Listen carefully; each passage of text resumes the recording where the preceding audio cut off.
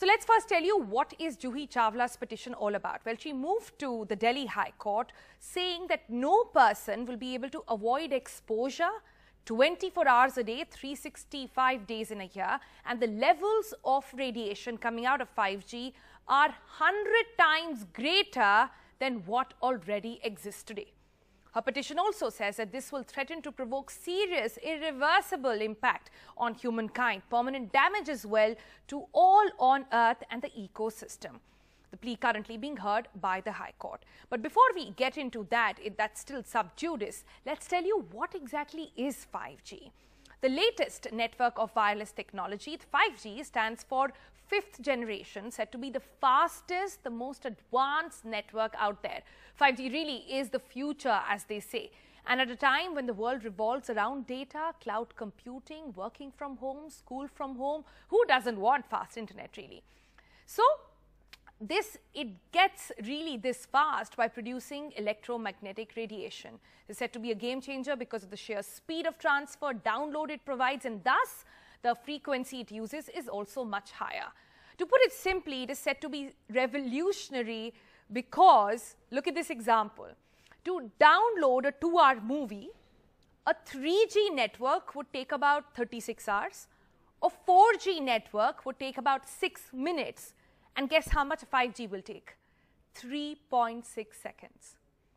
And this entire journey from 1G to 5G has happened in a phenomenal time. Let's also sort of jog your memory on that. Remember 1G, in fact, let's begin with that. The first analog cell phone to enter the world. This is what it looked like back then in the days. Then came 2G. New features like SMS, voicemail came on our mobile handsets. Then came 3G, higher data transfer rates, web browsing, image sharing, the much talked about and the controversial GPS location tracking as well. And then came 4G. We're all on it right now. Broadband delivery, deep web functioning, all got into our smartphone. It really became our life. And now we're all set to get into a 5G mode, the 5th generation of wireless technology. But users will know this as the claims at the moment are it's the fastest, most robust technology that the world has ever seen. This means quicker downloads, much lower lag, significant impact on how we live, work, play. The connectivity benefits of 5G are expected to make businesses more efficient, give consumers access to more information faster than ever before, connecting cars, smart communities, industrial IoT. We'll get into that in the program as well. All of this and our lives are set to revolve around 5G network of the future.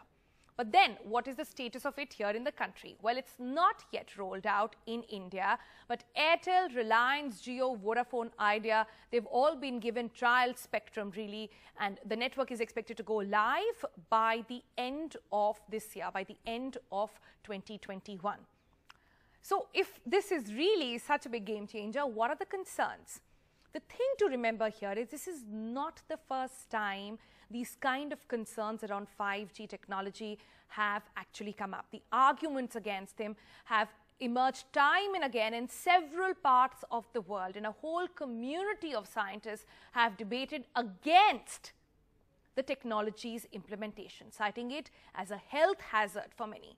However, there is very limited research on frequencies used in 5G. Basically, the claim is that the mobile phone uses a frequency of 1.8 to 2.2 gigahertz that can cause tissue heating. Tissue heating, what is that? That's electromagnetic energy causing slight rise in the temperatures that can impact your brain, it can impact your body as well. In a 2018 study done by a US national toxicology program, they found clear evidence that 2 years of exposure of radio frequency radiation from cell phones increased cancer.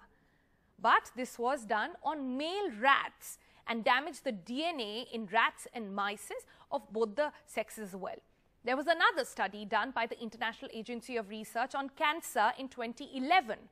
This time 30 scientists from 14 different countries got together and they concluded that electromagnetic energy fields are possibly carcinogenic to humans. So this is what study is saying. Let's go by what WHO has to say. Well, WHO on their website on the issue of exposure to 5G currently says that infrastructures that are around 3.5 gigahertz is similar from already existing mobile phone-based stations. With the use of multiple beams from 5G antennas, exposure could be more variable as a function of location of users and their usage as well. Given that 5G technology is currently in an early stage of deployment, the extent of a change in exposure is also being looked into by WHO. It goes on to say that until now, no adverse health effect linked with exposure to wireless technologies has been found. As frequencies increase, there is less penetration into the body tissues and absorption of the energy becomes actually confined to only the surface of the body, only your skin and eye. All this is, remember, WHO saying, provided that the overall exposure remains below the international guidelines, no consequence for public health is actually anticipated.